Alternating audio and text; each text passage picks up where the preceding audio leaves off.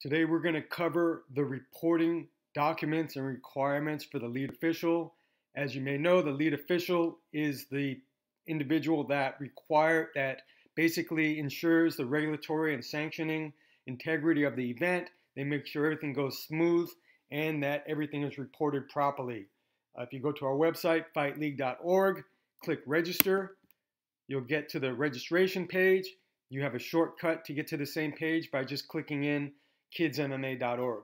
We're going to go to officials licensing and bypass the training modules and cascades right here, and it's going to say materials required by the lead official. Everything you need, everything you possibly would need to run an event is right here with these documents. We are going to focus right now on the bout card, which is your control center for the event.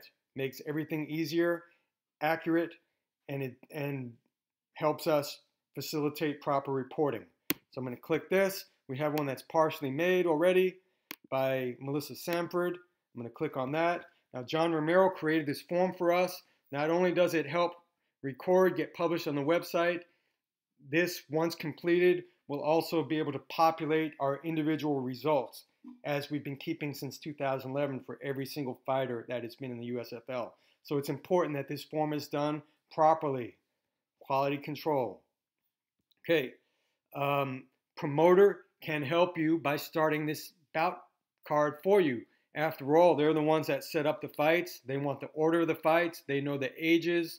They know most of this information for you. You will be a quality control checker to make sure the bouts are within the legal parameters in age and weight, and also record it. So right here, we're going to put the basic information on the event. Since this may be sent to the officials, you can put the check-in time and the start time, so there's no controversy. As the lead official, your name goes here. You put all the inspectors, you got plenty of columns. Now, when you get to the referees and judges, it's important that you put their name on the line in each column. Sometimes you have referees that also judge. They have to be listed in the judges column as well because we use a drop-down feature. Otherwise, it will not work. The doctor, you'll put the name. If it's in a jurisdiction that allows a non-physician medical attendant, you'll put either RN or doctor or chiropractor or whatever it is, but we need their name. Same thing with a first responder. If it's in a jurisdiction that does not require advanced life support, you can put evacuation plan 911. Following the event, you're going to list any injuries that result in a medical suspension here, just so we make sure it confers with the reports, the other reports that you sent, and then I will delete this once it's published.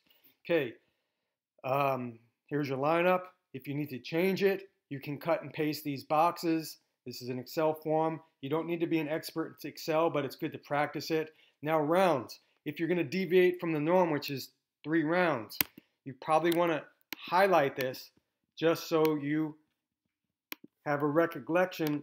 Once the bout comes, this will trigger you to make sure the referee understands and the announcer that this is 2 rounds. Okay, by highlighting it helps. As you can see, Melissa entered the proper names of these athletes. The names should match up with their license. Nicknames does not help us when we're recording results and records. We want their actual names. She also put the name of the team. This will help when we add up the team points. You want to have the proper team and the team listed, otherwise it would not go to team points. She also put the age to the month.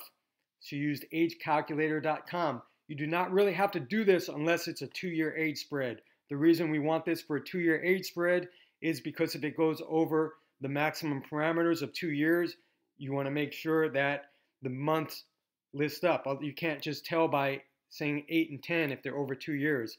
If for some reason you need to put a waiver, you can write waiver approved, and so on in this comments box. Okay, now the weight, the promoter is going to dictate what the maximum weight agreed upon would be. So we're going to put in the weight box here 60 pounds. Now when you do your weigh-in, it's important to use this as your control form because you'll enter the weight right in here. See, this one weighed in at 57, this one weighed in at 62. This should trigger a response because 62 is higher than 60, meaning blue is going to get some penalties.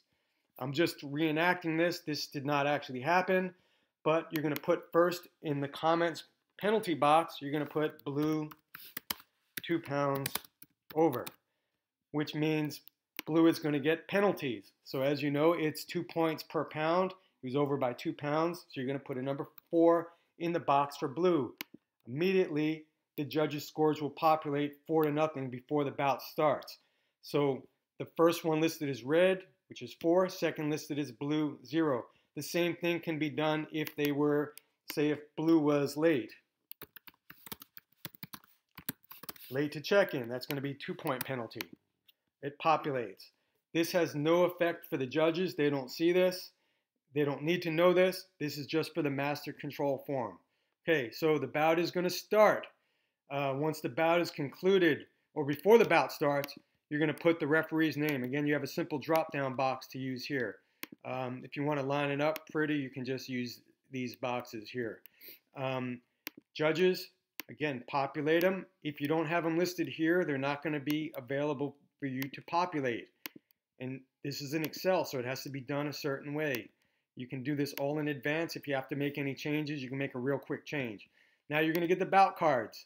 You're going to put in the results right here. I'm just going to make up results.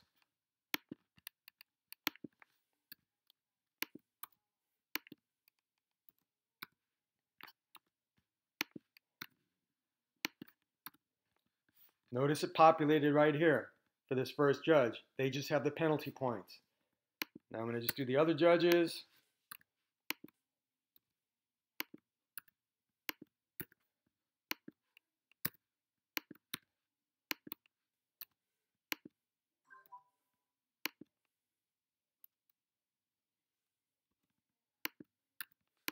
And boom, you have the results right here.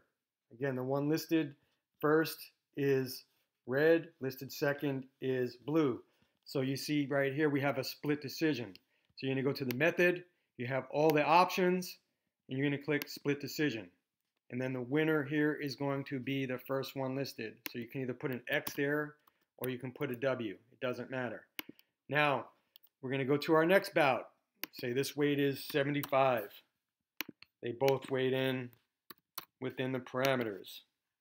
So there's no penalties. So let's say there's a submission. Okay, you're going to put win by submission. Say it was the second round and the time, 15 seconds.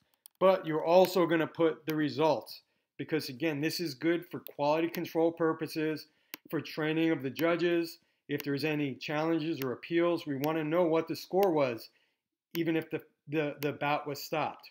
So you're still going to populate this.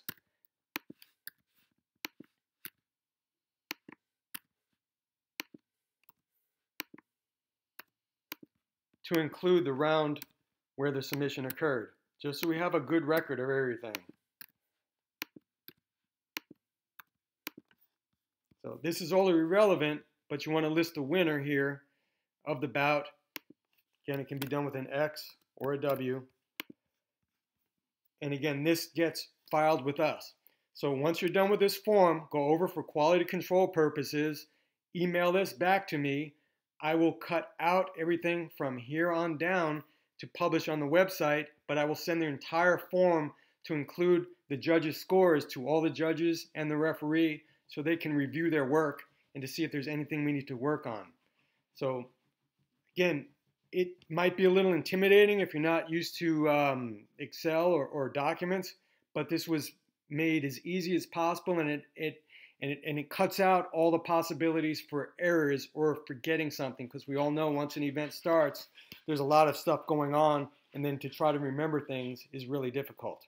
So aside from this, once the event is done, we need the post-bout injury reports. We need these sent as one PDF. So if you have 10 bouts, we need 10 of these forms sent as one PDF, not 10 separate forms. They get forwarded to the medical researchers. If there was no injury, there should be indicated no injury on the form, but we need something to show for every single bout that we've ever had. If there are any suspensions, you'll also send a suspension form. If there are any waivers, we'll need those as well. And these are other things that will help you out. So if you do the on-site licensing packet, we need it back in this format. We need this signed. We need this waiver signed and initialed. We need their physical. And we also need a proof of age document. These documents are provided to the licensee for educational purposes. So there you have it. Practice with the form. It makes everything easier once you're a little comfortable with it. Any questions, let me know.